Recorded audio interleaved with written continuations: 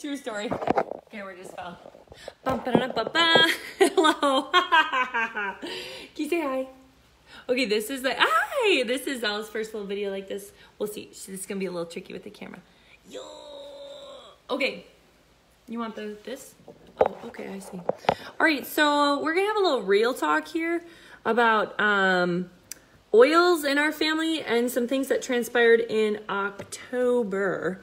Hey, Jordan. So say hey when you're hopping on. I've waited a little while to do this video because I was trying to think about the right way to do it, but I'm just gonna do it. So first things first, we had a very direct exposure to something that would have had us having to stay at home for a while. And I want to talk about what we did to stay healthy and to support ourselves in that time. Never have I ever been more grateful for something that we could do at home ourselves and to be an active support for our immune system. So it was, like I said, it was a very direct exposure that transpired. And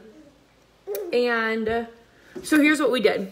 The infectious disease protocol. Do you guys know about this? Comment below if you know about this, if you love it, if you've used it.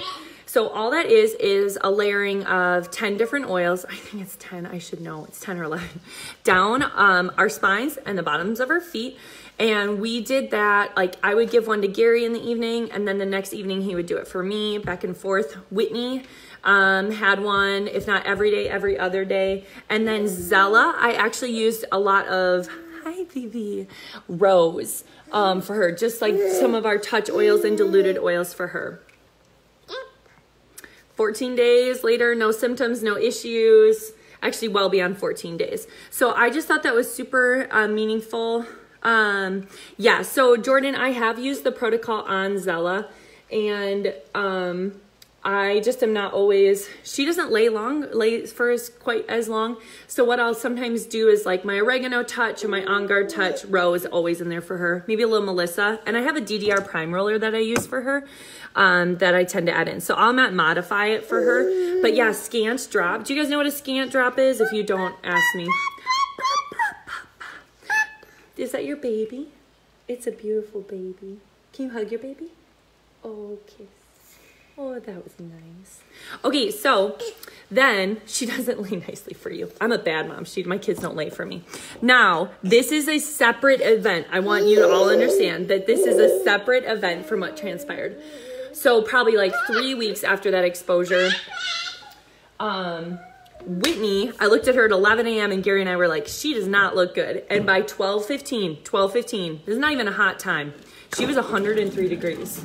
And I was like, oh boy, what 4, 8, and midnight, what are we headed for? So I was super concerned for her. So I started with the infectious disease protocol every 2 hours. I used a scant drop because I was doing it so often, and I did it, so she got it at 12:30, 2, 4, 6, and then at right about 8 before going to bed. So she was 103, she was then 102, and then stayed about 101 for the rest of the day. Slept through the whole night beautifully. Got up the next day, and her body, again, guys, fever's great. It means your body's doing what it's supposed to do. I have no issue with it, but I'm going to support her body while that's going on. So then I started her on it. I didn't do it quite every 2 hours, maybe 3 times the next day, and I did it on the bottoms of her feet. I knew that was a lot of oils, even a scant drop for her back. And when that happens for Whitney, when we have to use it, I think it's a worthwhile consequence. Her back gets kind of itchy. That's just because but I'm like, girl, they're doing their thing. She did so good with us, working with us. Anyway, so I did the bottoms of her feet second day, infectious disease protocol. Fine. She woke up the next morning, totally fine. She was hot, my friend. She was fighting something hard. We oiled ourselves, Gary, Zella, and I, kind of like we did in the last exposure zone, and we were fine. Okay, I'm not sharing this because, why am I sharing this? Because there's just heightened awareness right now around what if somebody's not feeling well? What do you do? Have you been exposed? Things like that. And it's just, Everything's heightened, okay? And I just like really, especially you guys, you have these oils in your home. Like, I'm not even saying like, oh, go buy these oils. You have them. So if you do not know how to do the infectious disease protocol, you need to know. We're gonna be talking about it this Saturday morning on our Symphony of the Cells class.